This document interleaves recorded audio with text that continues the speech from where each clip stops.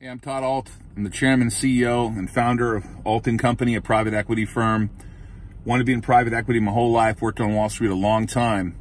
And we're raising $100 million for the firm now. We got a lot of assets. We've grown it over a long period of time. I'm going to be 50 in December. For the first time, Ault Company is going to raise capital outside of my own money and my partner's money. And we're using that money for a company called Alzamend Neuro. We'll put money in other things too. But one of the main drivers of the company is 2 new drugs, a vaccine and a treatment for Alzheimer's. We licensed it with the University of South Florida, brought on some great managers, a great CEO, great people involved with the company, great doctors. There's been no treatment or nothing from the FDA, from companies since 2004.